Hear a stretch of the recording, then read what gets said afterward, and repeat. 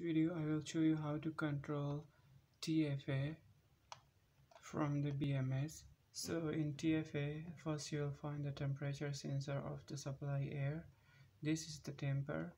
You can see the status of the temper, how many percent open or closed. This is a pre-filter, this is the final filter, and here you can see the actuator valve, and here you can see the return chill water temperature sensor. This is the reading of the sensor. This is the supply chill water temperature sensor, and this is the reading.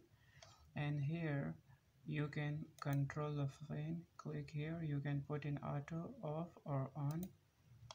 And this is the DPS. You can see here it's showing the run status, it's green.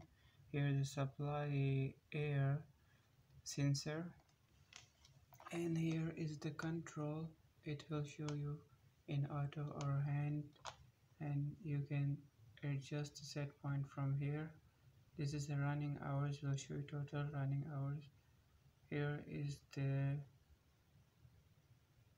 cooling wall control signal, cooling wall feedback.